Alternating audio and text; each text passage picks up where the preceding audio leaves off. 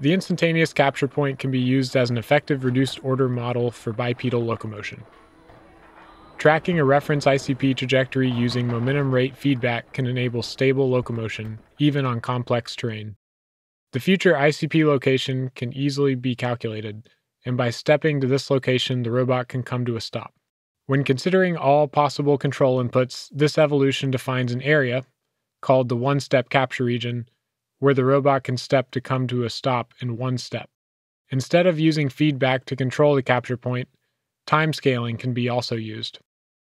The transfer phase can be sped up or slowed down based on current capture point state.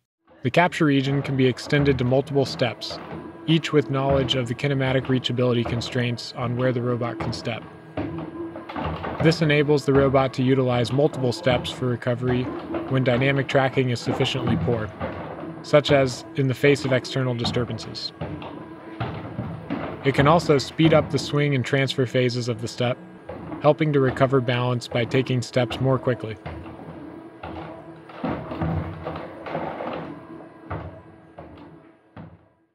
Adding the ability to perform crossover steps aids the robot's ability to recover from a wide variety of disturbances.